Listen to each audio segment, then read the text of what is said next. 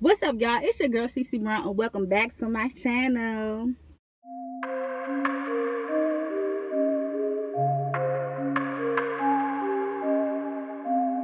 So as y'all can tell by the title, I will be talking about what you need to know before you get that call center job, what to expect on your first day at a call center. But before we get into the video, make sure y'all like this video. Like this video right now. Subscribe to your girl channel or whatever. And let's get right into this video. So excuse my background, I'm inside of my mom's car, so she's in the store. So I was like, why not make a video? I make a video in a minute. But what to expect on your first day at a call center.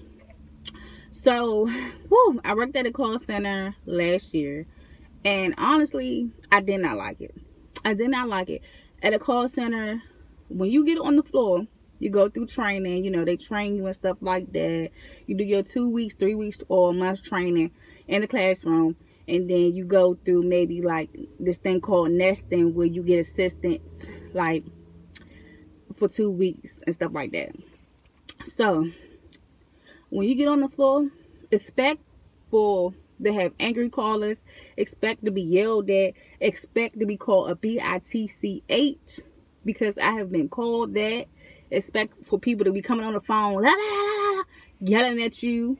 Expect to get hanged up on. Like working at a call center is not for the weak. It's not for the weak. I'm gonna tell y'all right now. Expect to be nervous for your first call, because you honestly don't know, you know, everything. Because you have to learn the system. You have to learn how to multitask with different systems. You have to learn how to handle being on the phone with the customer and typing in information. So expect that.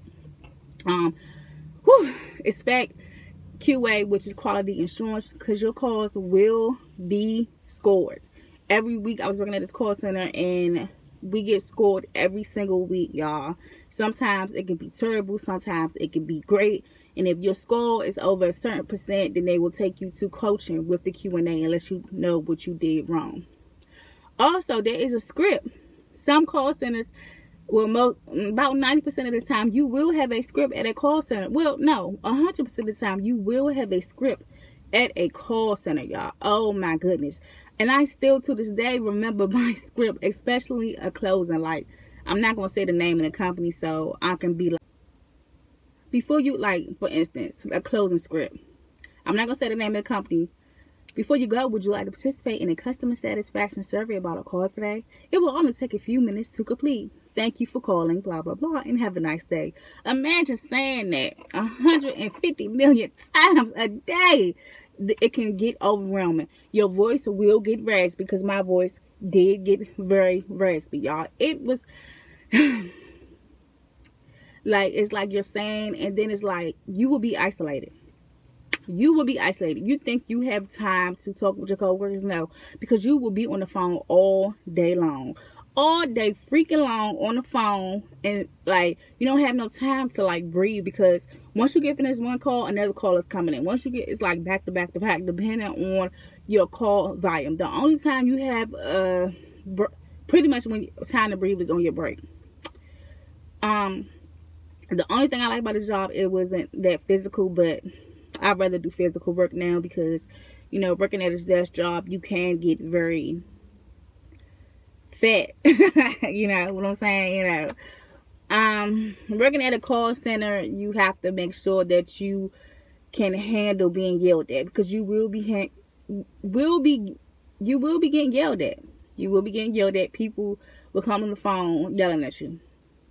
Now, not all calls are bad. Some calls are pretty good. You have to have patience with people. You know what I'm saying?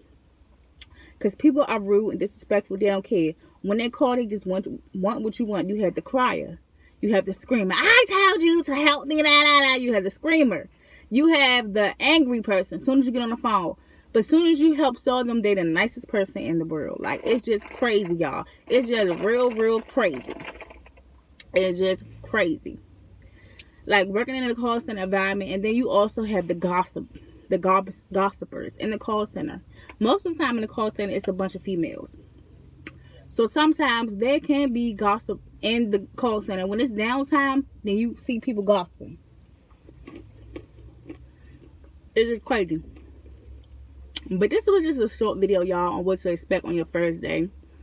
So you go through your training session, and then when you in training, y'all, they don't really teach you what's like going to expect, what you're going to expect on the floor. They teach you about the company. They teach you about a whole week about the company, versus when they need to train you what you need to do while you're on the floor. You learn during your nesting period. A nesting period is like pretty much like another training period, y'all. But working in the call center, you have to be you have to know how to handle, you know, people yelling at you and screaming at you over the phone. Sometimes you can be nervous, but here's my advice. Take your time, breathe. If a person is yelling at you, ask them, hey, do you mind if I place you on a brief hold to do further research on your account? And gather your thoughts and be like, okay, calm down. Because that's what I used to do. Calm down, Sierra. And then get back to the phone. Thank you for holding. You know, and just be polite with them. Never, ever argue with a member or customer, whatever y'all call it.